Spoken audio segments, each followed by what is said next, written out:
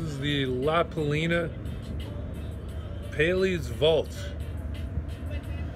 I got kind of suckered into buying these box of these. They're cheap, and I thought La Palina, why not?